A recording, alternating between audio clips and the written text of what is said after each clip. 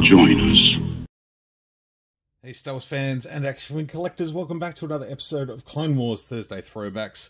We're looking at Kit Fisto in his snow or cold weather gear. We looked at Plo Koon just a couple of weeks ago. These two characters both are representative of a comic book that was released during the period of the Clone Wars airing time. Didn't make it to episodic form, but they were made into a comic, which is pretty cool actually. So we have Kit Fisto on the card back. So you can see a little bit of the comic there. It says Kit Fisto fights to free the snow-covered world of Korm from Separatist control and regain access to valuable resources. Fisto and fellow Jedi Plo Koon fight the battle droid army and a native warlord in league with the Separatists. Fisto wears crampons to move easily over ice and goggles to protect his eyes from blowing snow. So you can have his goggles and his, which I'm just learning now. I'm sure I've read this before, obviously, but the shoes are called crampons. What an interesting name. And of course, they look kind of silver on the picture there, but they're not. So your Clone Wars Adventures online game. Some other figures we've looked at. We've looked at Sacy-Teen, we've looked at Serapis.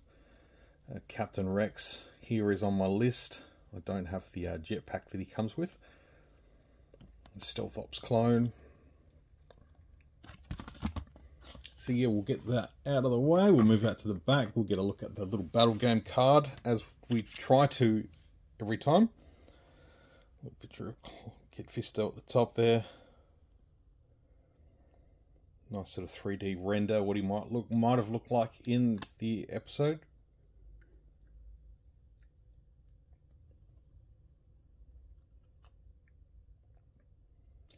Just the instructions to the battle game there, nothing too exciting. But that's cool. We'll move them to the back and we'll take a look at the figure. I've always liked this I keep wanting to say Plo Koon. I've got him on my mind. When don't I though, really? Let's be honest. Kit Fisto. A cool looking figure. Again, does come with the goggles, which are removable, but they sort of clip onto the side of his head there. And sort of natural little divots in his head. But I like that as a feature. I thought that was quite cool. But I like him with the goggles sort of sitting up like that. I think that looks cool. You get to see his eyes and he's a little bit of a smirk there. I think that looks good.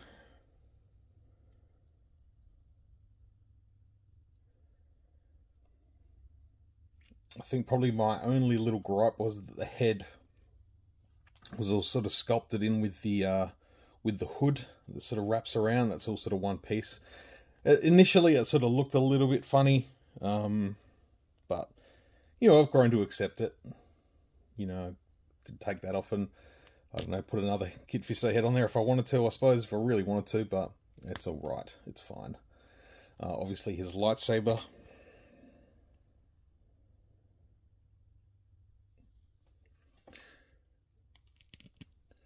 And then the ice shoes, which, you know, like we said, crampons.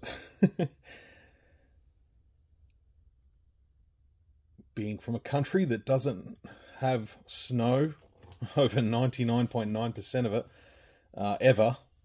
You know, it's not just something we don't learn about really. But nice details on the outfit. I love the sort of, just the little nicks and stuff taken out of the fabric as it's sort of wrapped around his leg. Sort of frayed and tattered a little bit. I think that looks really cool. Sort of go up. Do sort of purpley coloured jacket. And got the little Jedi symbol there on his chest.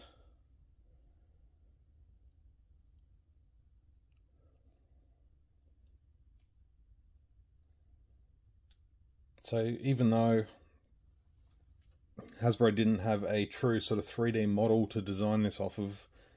Maybe they did, but in terms of basing it off a comic book design, you know, I think they did a pretty good job with both this one and Plo Koon. Sort of sculpted pants there on the top half.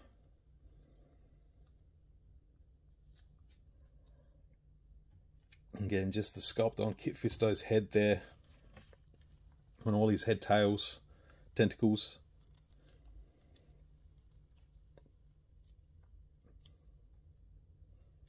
It looks really good.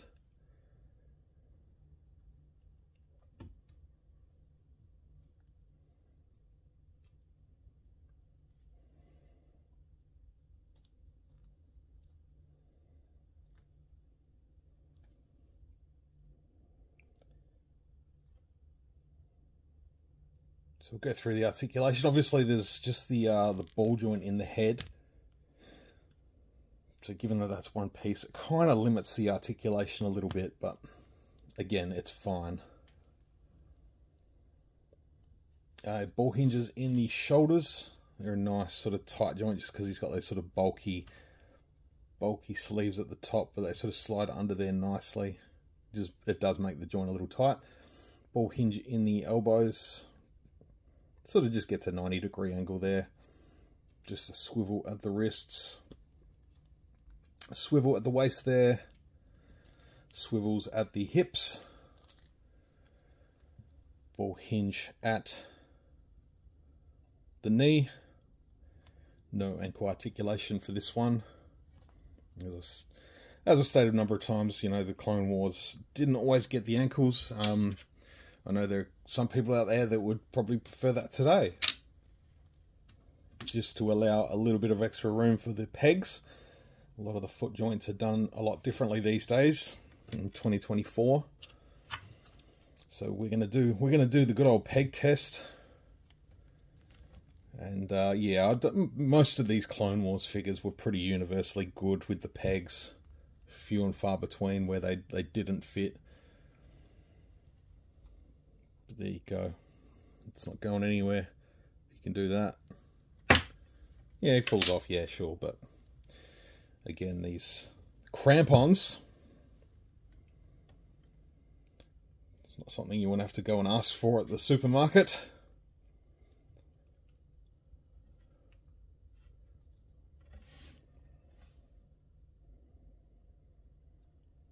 There's Kit Fisto in his cold weather gear.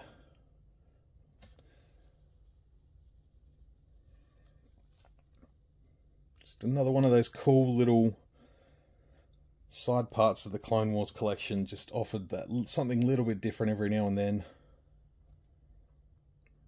And that's what I like about the line. I'd love to hear what your thoughts are. Please drop a comment down below. Got any requests for Clone Wars characters you'd love to see have an updated review here in 2024? Please let me know.